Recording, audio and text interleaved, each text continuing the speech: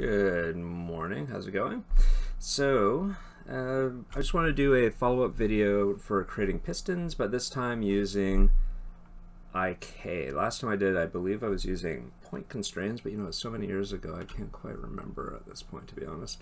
So I'm just going to start by creating my joints. So where are we here? Skeleton, create joints, put one here, and I'm going to duplicate that out. And I'm just going to reroute the skeleton. So I'm going to select the end joint, and I'm going to go to my skeleton, reroute, and that's just going to reverse my surface direction. So now I've got two chains.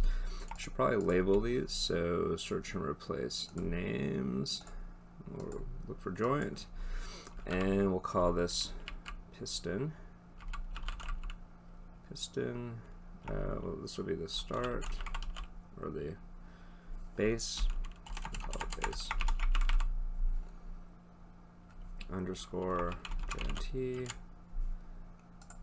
and this will be the piston end. I guess we could have called that root. This is a joint, so let me just, I'm going to rename this one, so I'll call this one base, and I'll just call this one root, just so that it matches my naming for the geometry here. Makes more sense. And you know, if I want to do this a bit better, I could probably do this and do this one here too. And same here, right? So 1, 2. All right, so we got our piston joints in place. We've got our geometry. Next thing I want to do is add in my IK handles. So skeleton, IK handle tool. I believe I'm just using the single chain solver. And I'm just going to do this here right in the outliner, because I've got all these joints overlapping each other. It'll be tricky to get the right ones if I just click in the viewport.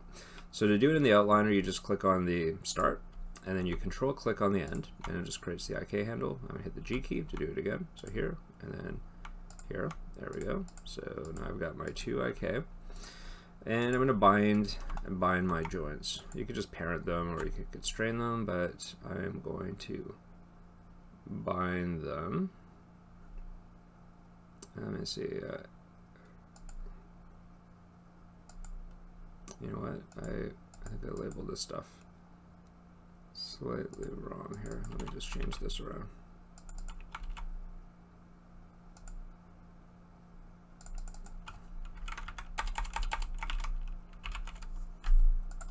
There we go, it's a bit better. Let me just reorganize this a bit. There we go. So I'm going to bind these guys to this joint. So skin, just make sure when you're binding to only have it to selected joints in this case. And these guys are going to go to this joint. There we go. Did I do it? I don't think I did it. Let me see here. Nope, didn't do it. Alright, let's do it again. So skin, bind skin. There we go. So if I grab this joint here, that should, there we go, I should move that around. Now, IK doesn't really stay locked in place until you have a control or something to connect it to. So I'm going to create 2 controls. And let me rotate these 90 degrees.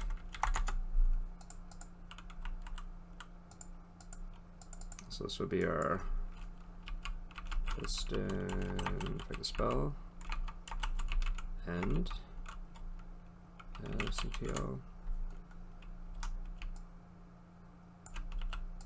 and freeze trans, and I just duplicate that,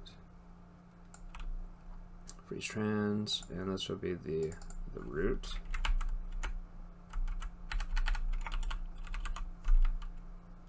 And we should probably label the IK handles as well. So this is the end.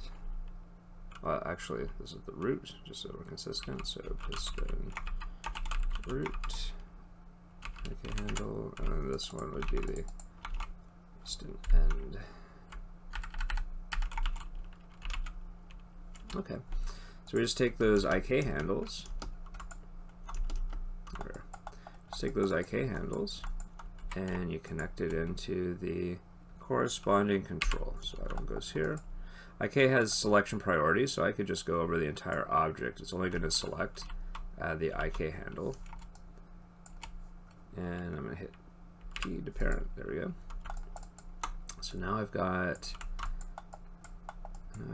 this stuff moving around. Now, you're probably wondering, well, why isn't this all sticking together? Well, because I didn't parent the joints yet. So this joint chain goes under this control,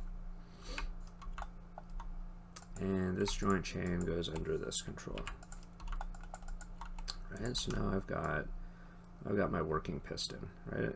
As long as when I'm animating, you know, I don't go through the geometry, but you know, as a piston is, you know, it's going to be around this range, right?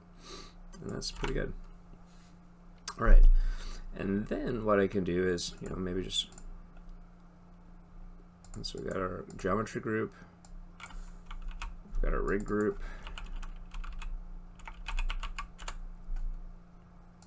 So we got geometry, we got the rig.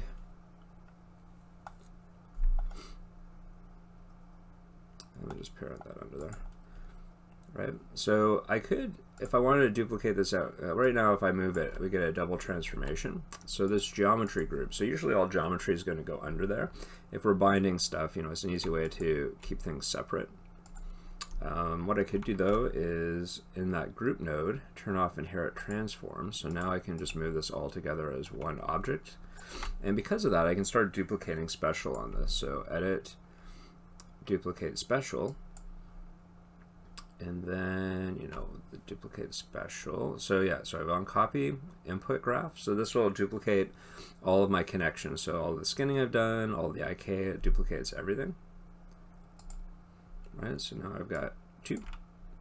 And you know, I could keep just duplicating these out. So hit the G key.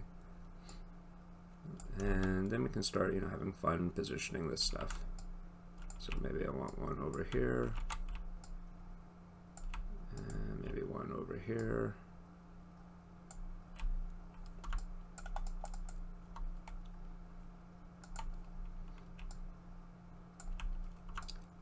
Right, and we got the one up there, sure, why not? And then all we need to do then is take these guys and connect them into some other. So let's say there's a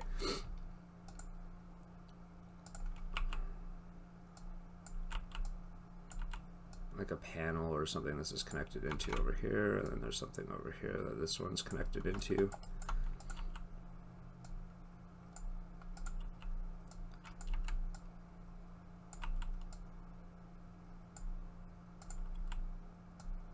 There's a bunch of ways we could do this. What I would consider doing is just taking this stuff out. If I knew this is going into a different hierarchy, like let's say there's a controller over here, or ideally it would go into another controller. But what I could do is not just take the controls. Well, yeah, actually just take the controls. Yeah, sorry. For some reason I thought I had something bigger set up, but I don't. So, you know, we could just parent those under, let's say there's a control that this is part of here, or these guys here. This could go into the controls set up over on this side here. If I could, there we go. So now we've got this going on, right? So we've got like the full-on hydraulic effect going on, right? Or, you know, maybe I want to start off where these are a little bit further apart from one another. So maybe this is over here, and this is over here, right? Or maybe they're a bit lower. So maybe these guys are down here. This guy is up here. Right, so now we're getting into some cool hydraulic configurations. So, and then whatever this, let's pretend this is a control, like a NURBS control. So then we can go in and start moving these guys around, right? And we've got like full working hydraulics. And so that works all really well. Cool. All right. Well, hopefully that was useful, and I'm going to end the video here. Okay. Cheers.